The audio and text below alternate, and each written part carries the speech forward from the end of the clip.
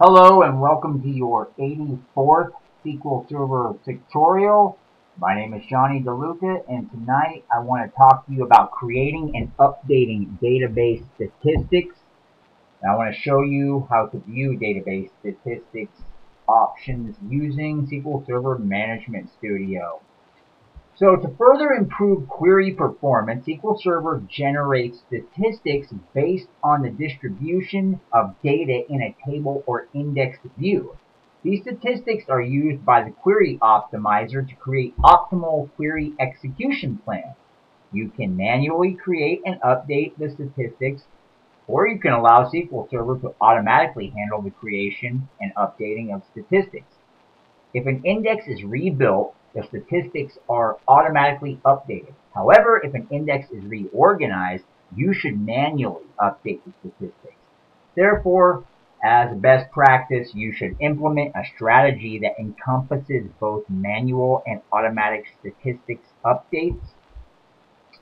Okay, so about viewing database statistic options, you can set two database options to automatically create statistics and update statistics. Auto create statistics and auto update statistics. These two options are turned on by default and are recommended best practices for most database environments. Let's take a look at this now. Go ahead and connect to an instance of SQL Server, and once you're there, we're going to expand our databases folder. And we're going over to AdventureWorks 2012. We're going to right click. We're going to go down to Properties.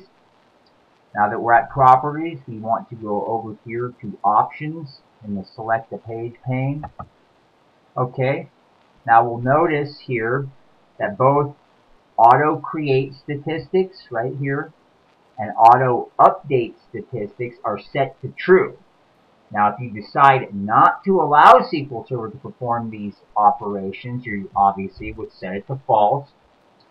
But okay, that's all I wanted to show you. We can just click cancel now. But now, while you can manually create statistics, the optimizer generally does a good job at maintaining statistics on its own.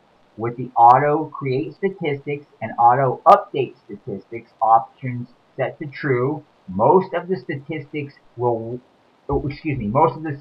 work will be done for you automatically.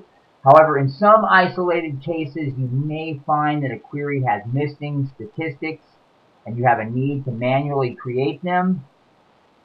Now, detecting missing statistics gets pretty deep and it's beyond the scope of this tutorial. However, manually updating statistics should be part of any regular database maintenance plan. So that's all I wanted to show you. It's fairly simple. Again, I'll walk through it one more time. You would just go expand databases.